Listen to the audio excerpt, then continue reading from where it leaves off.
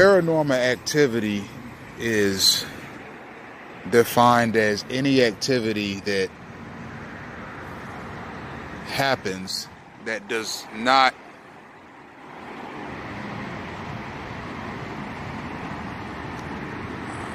mesh with scientific theory or processes. The scientific method is what is used to figure out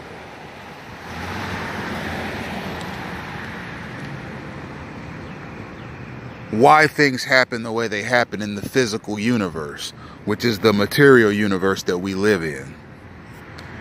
Now, if something happens that the scientific method cannot explain, that is called paranormal activity. Now, there are agencies that investigate paranormal activity. Something like that would be considered controversial because taxpayers likely wouldn't want their tax dollars being given to and used for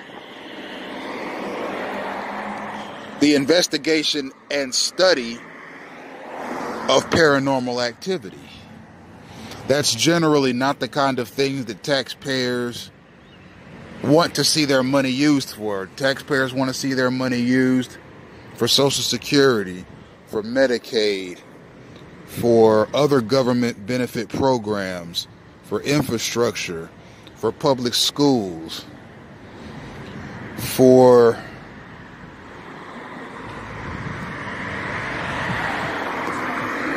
public servants that are accessed via the 911 mechanism.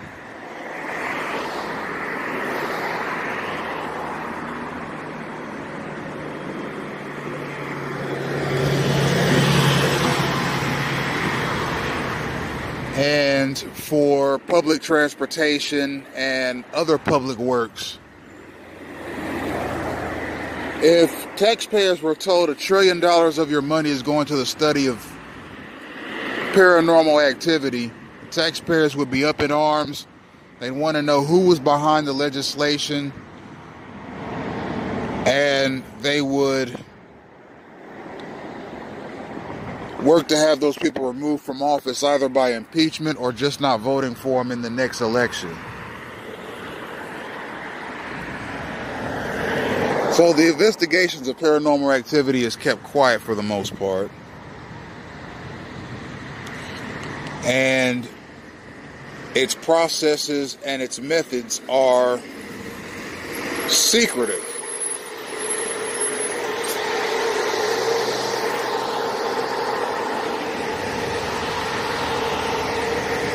There are people in the United States being investigated for paranormal activity right now as we speak.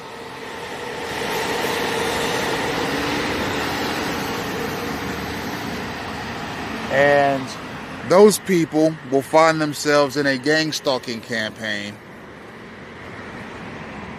as a part of the investigation into their potential paranormal activities. There are people walking the earth right now that are suspected of being extraterrestrial beings. There are people walking the earth right now that are suspected of having extraterrestrial life forms living inside of them. There are people walking the earth right now that are suspected of having been abducted by UFOs. There are people walking the earth right now that are suspected of having some sort of a supernatural link to divine celestial beings. These people will find themselves in a gang-stalking campaign, whether or not they like it. Now, one thing about gang-stalking is this. People who are gang-stalked are generally not well known. They're not particularly famous. They're what you would call everyday United States citizens that have just exhibited qualities that some military or federal law enforcement body found to be strange, unique, different, not ordinary, and potentially threatening to national security. Now, I'm of the mindset that the vast majority of gang stalkers don't realize that they're involved in gang stalking activity. They're acting on some cue or mechanism that are given to them by superior gang stalkers.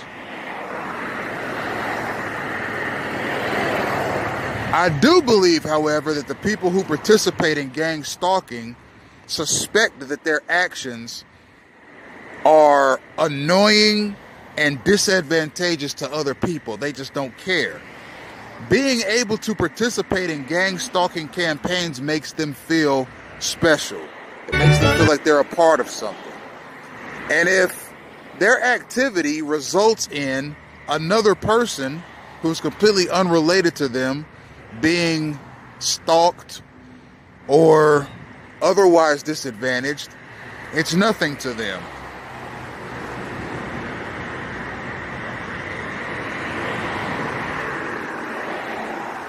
And as of right now, people who participate in gang stalking don't see themselves as gang stalkers, but that's about to change. People are going to wake up to what gang stalking is or whether or not they participate in it.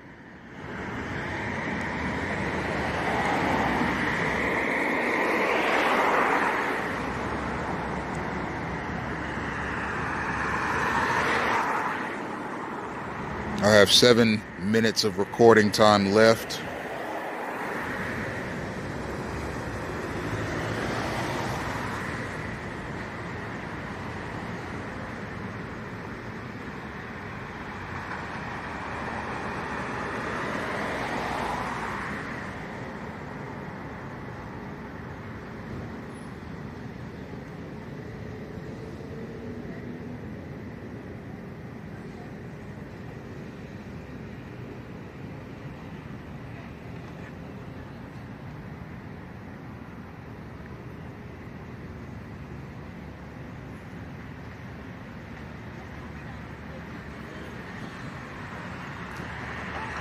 It's quiet, but a targeted individual's surroundings are never quiet for long. Eventually, you're going to see people in some form or fashion come around you in a synchronized manner.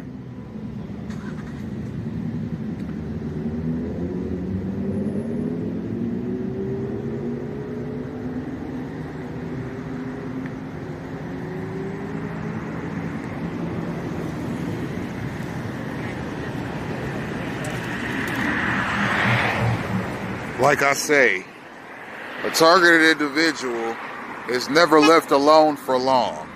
Eventually, somebody moves to crowd his space. And it's synchronized. Maybe that gang stalker on the bike was told, I want you to drive past this person. Maybe that gang stalker was told, I just want you to circle the block right now.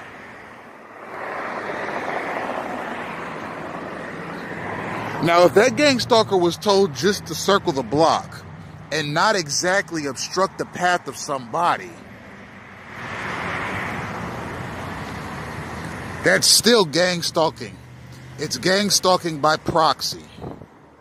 If I know that you pull out of your driveway to go to work every morning at 8 o'clock on the dot, and I scope you out for a couple of months to see what the variations in time are that you pull out of your driveway every morning.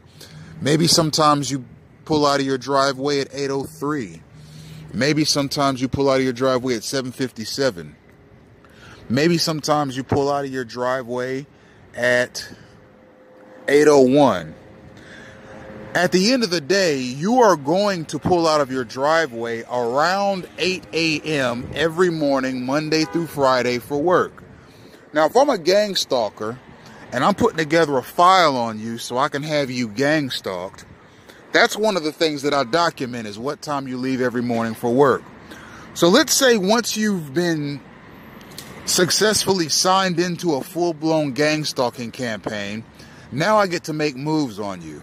So the first move I'm going to make on you is I'm going to obstruct your path and make you uncomfortable as you leave for work.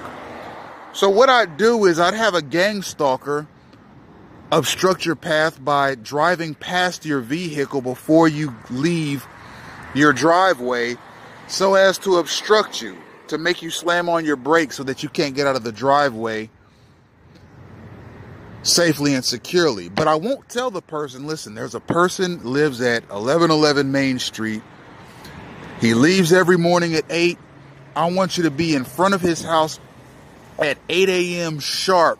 And I want you to drive past his driveway and make no compromise on your direction. Just drive straight past his driveway, whether he's exiting or not. It's not that easy, and it's not that plain for the gang stalker. A gang stalker can be told by a superior gang stalker, listen, I want you to circle the block of 1111 Main Street around 7:58.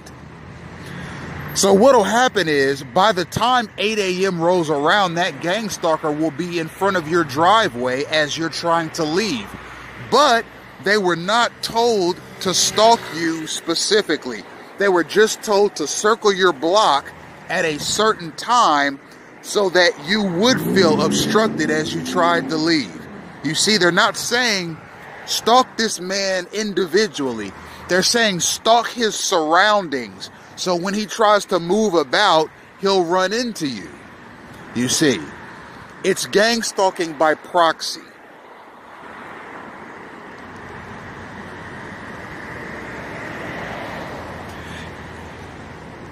So that's one of the ways I know to explain it. You're not stalking the person, you're stalking their immediate surroundings, but it's being done on purpose. The person being targeted is being targeted on purpose. There's a police vehicle.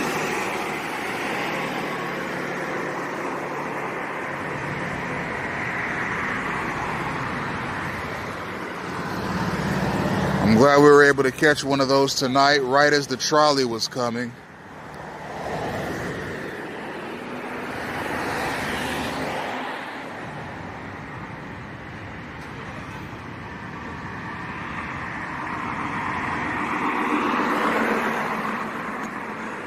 Anyhow, a target is stalked directly and indirectly by the gang stalkers. Okay?